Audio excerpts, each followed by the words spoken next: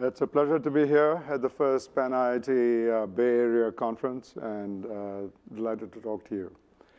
So my talk today is going to be about leadership in a variety of different ways, but mainly personal lessons learned over the last 40 years. And I really want to begin by asking how many times you've heard people use this expression, "He's a born leader." We hear this again and again, and no matter how many times it's repeated, it's still not true. This statement is one of the big falsehoods in leadership. I personally believe leaders are made and not born. And all of you in the room here who are either currently or aspiring leaders certainly prove that leadership is made. And I'm personally, in many ways, living proof that leadership is made and leaders are not born.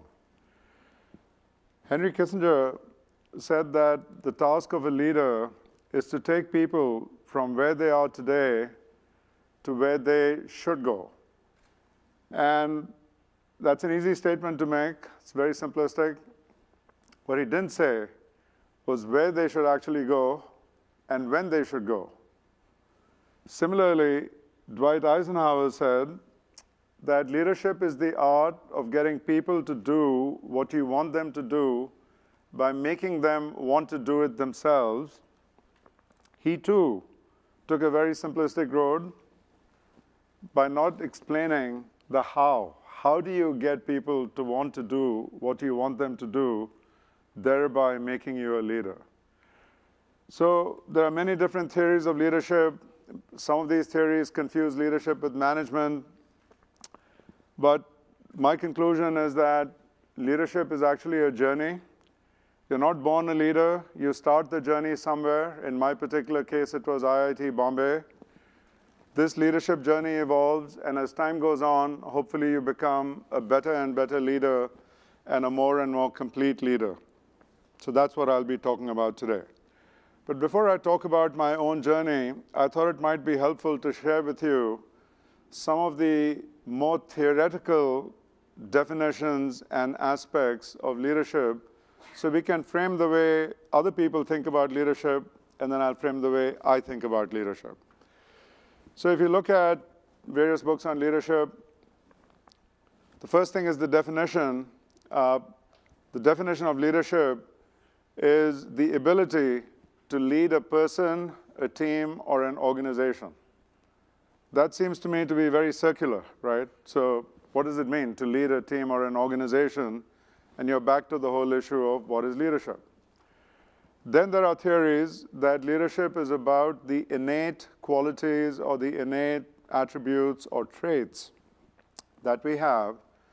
And these traits, to be a leader, need to include such things as perseverance, self-confidence, assertiveness, knowledge, self-awareness, various kinds of expertise.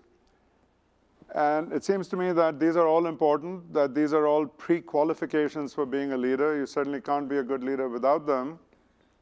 But it also strikes me that this is not a complete definition, because there is a lot more to leadership than just having these basic qualities.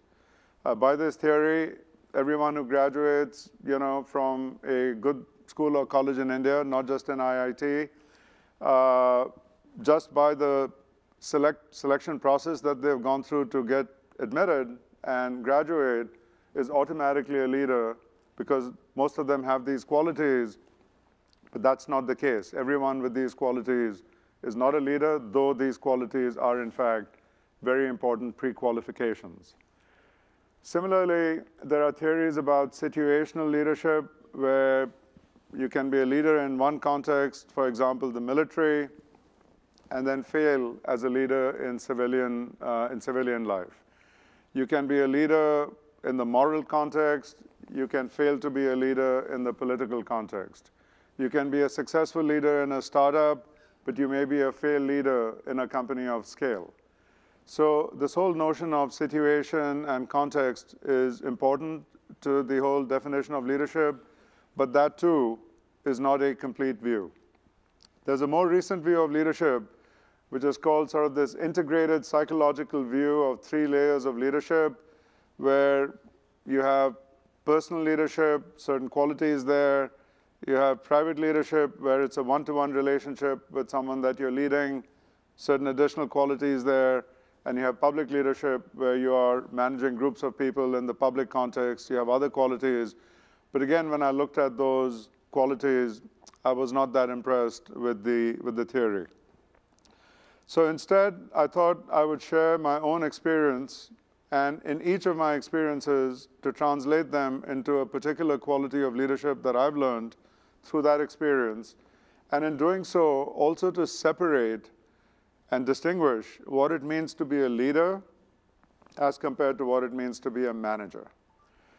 So leadership to me is all about passion. And passion is to leadership what effort is to management. So a manager works hard, puts in the effort, but doesn't necessarily have the passion for what they're doing, whereas leaders have to have that passion. And passion is all about belief, passion is about commitment, passion is about energy, passion is about creating excitement. And my journey into leadership began at IIT Bombay, and it started with passion because when I left high school, I had passion for electronics, I had passion for rocketry, and when I started in IIT Bombay, 1964, one of the first questions I asked was whether there were any hobby clubs or societies in which I could participate that had something to do with electronics or rocketry, and there weren't any. I went to the director and the registrar of IIT Bombay and asked if they were planning any such thing. They weren't. They had zero interest in anything other than just basic classroom education. And I decided that that wasn't good enough. And I started collecting a group of friends who had similar passions and similar interests. In one case, a group of people interested in electronics. In another case, a group of students interested in rocketry. And we put this rocketry group together, and I'll use them as an example. And we started building the first rockets in India. Now, building a rocket is far more complicated than it looks. You have to figure out the fuel, you have to figure out the mechanical structure of the rocket, the dimensions, the nozzle. These are not, parts that you can just go buy in the open market and keep in India. This is now 1965 in India, so not the easiest thing to do. So we started from scratch.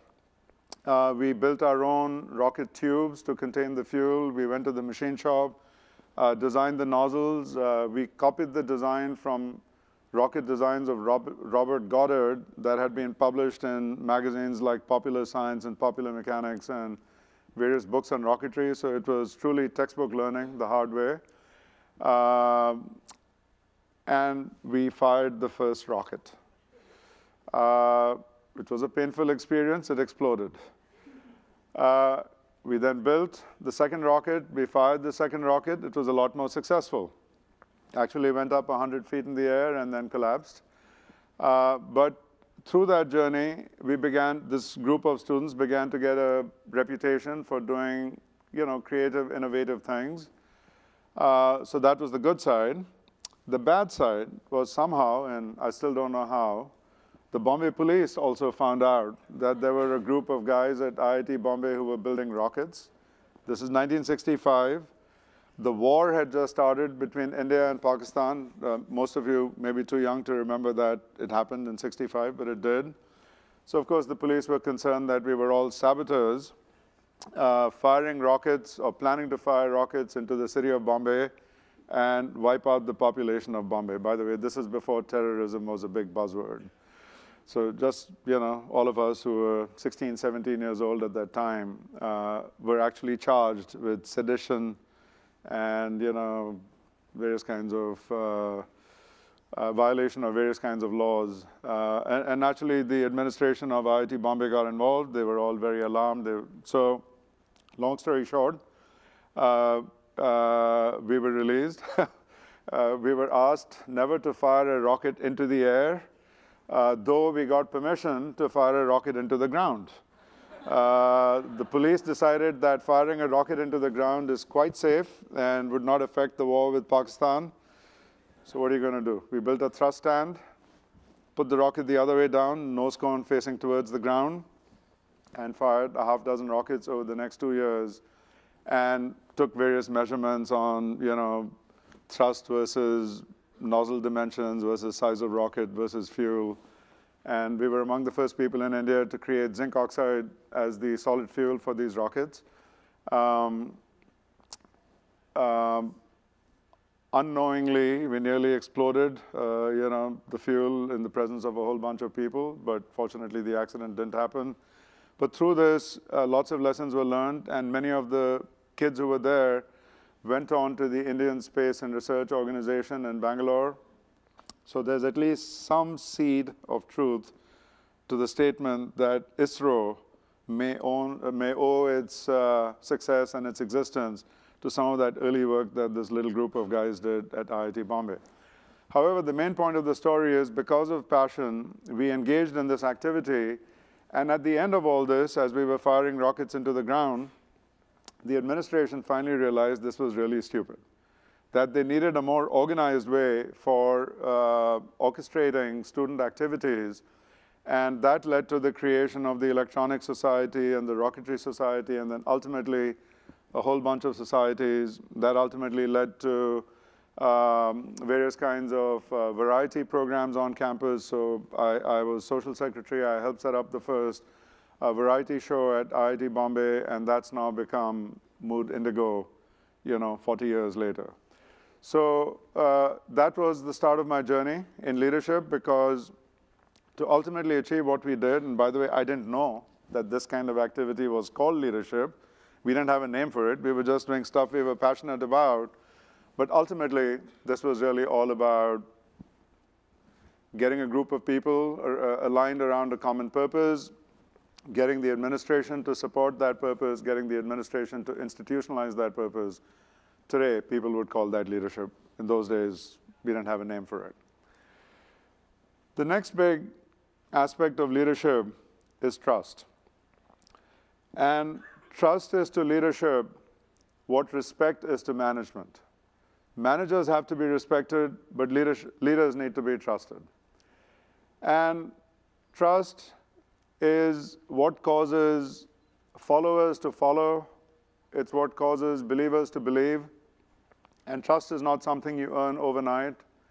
So trust is the result of a long accumulation of things that you do in your life that makes people believe that when you have a vision, you are going to see it through for the long term. That when you make a commitment to customers and employees and shareholders and community, you are going to see it through for the long term. And when you engage with people, that they can look up to you, that they can see through example the way in which they themselves should change their behavior. These are all the different kinds of things that go into this very amorphous thing and this very fragile thing called trust. So my journey in understanding the importance of trust as a key dimension of leadership was with one of my first companies, which was American Robot in Pittsburgh. And 1 year after starting American Robot with the mission of trying to make it one of the leading robotics companies in the world, I concluded that we had a flawed business model. We had a flawed business model because the Japanese had just begun to dump robots into the US at a selling price that was far less than our out-of-pocket manufacturing cost. However, on the basis of my early reputation, I had raised about $43 million in venture capital. Much of that had been invested into plant and equipment and inventory and a variety of other things to build this robotics company.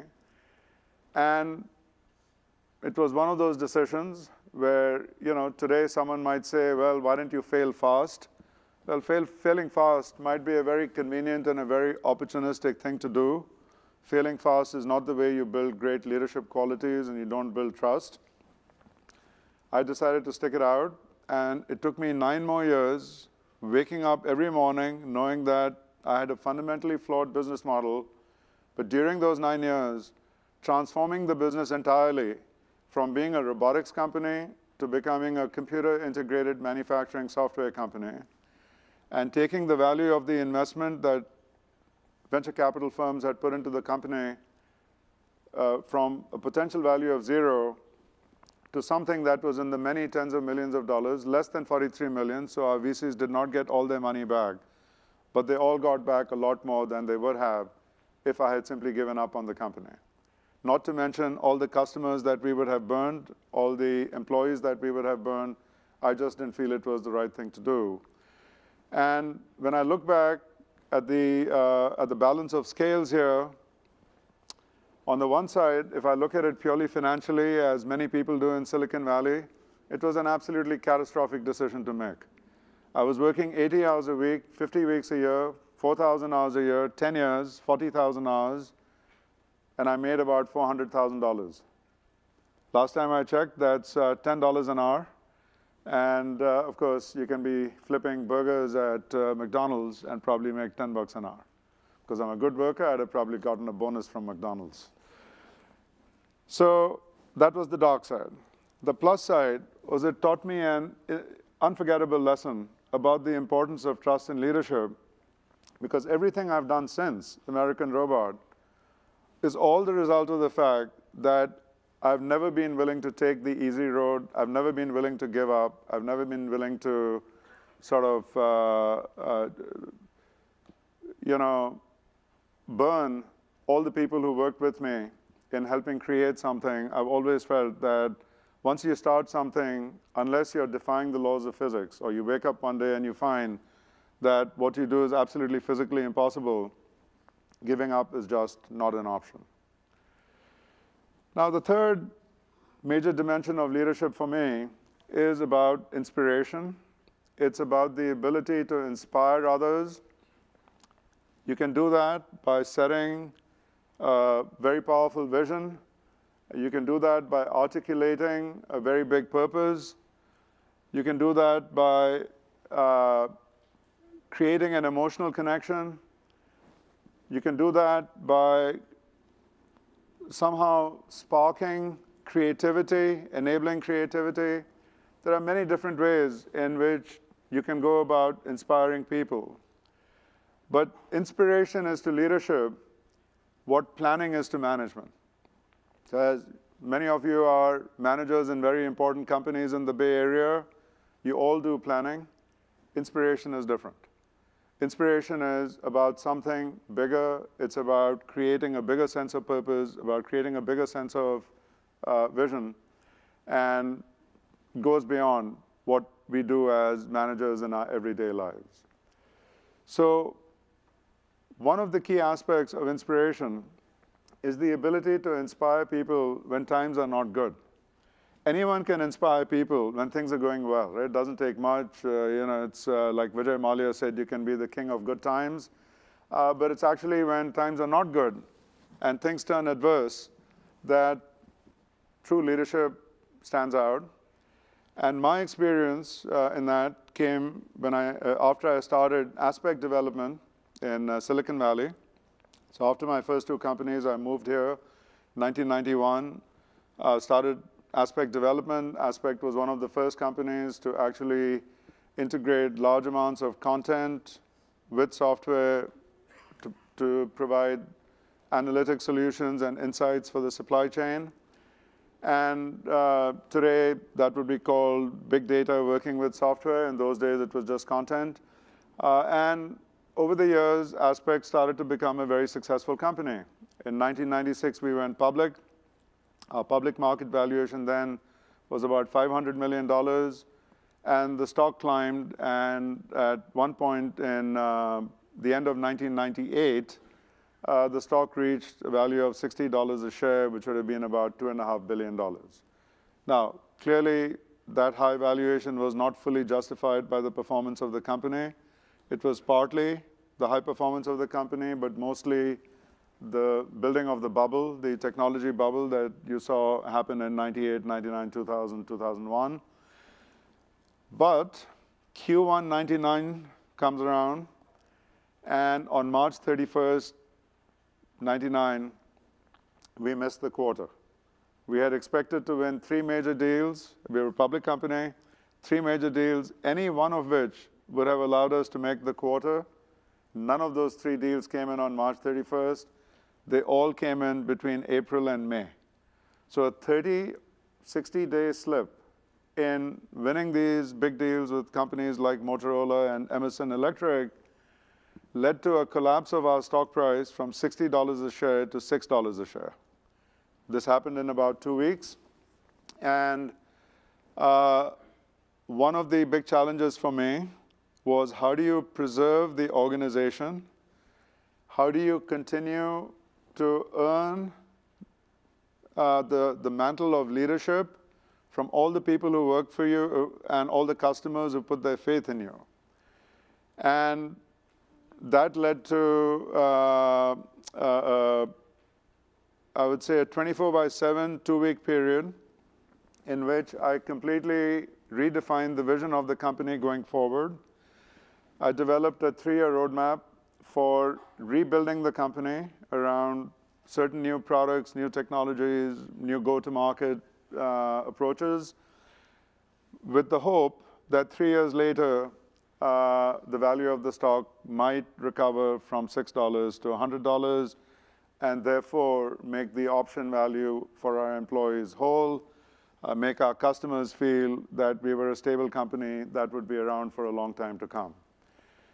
And that was a time, Q1, Q2, 99, when virtually every person we had in the company had 5 or 6 job offers from others.